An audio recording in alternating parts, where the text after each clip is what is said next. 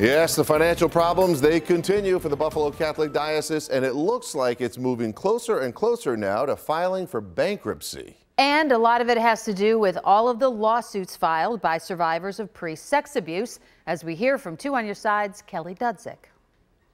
The newly released financial report from the Central Administrative Offices of the Diocese shows the diocese has less than 2/3 of the cash on hand it had in 2018 and says there are significant financial challenges. Those concerns come as the diocese faces lawsuits filed under the Child Victims Act. The diocese reports a roughly $5 million net loss in assets from 2018 to 2019. It also shows a $1.5 million drop in donations to the Fund for the Faith. The report addresses the impact the lawsuits are having on the diocese, saying it's determined filing for Chapter 11 bankruptcy is imminent. Thursday, a spokesperson for the diocese told me there is nothing new here.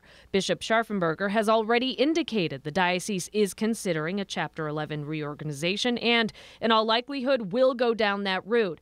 And that is what Bishop Scharfenberger told our Steve Brown earlier this month. I think it is soon. I think within weeks, not months. I think the positive benefits would probably outweigh the negatives. And given the real challenges that the diocese is facing financially, it seems all but inevitable.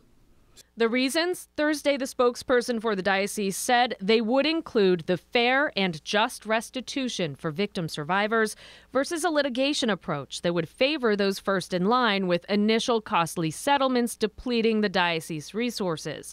The report also reiterated net proceeds from the sale of the bishop's residence, which sold last year for $1.5 million, will be used for future child sexual abuse claims. This financial report is part of the Western New York Catholic publication. On the second to last page, there's a list of resources for sex abuse survivors and information about a class parish and Catholic school employees and volunteers who work with children are required to take now, addressing child sexual abuse awareness. Kelly Dudzik, Channel 2 News.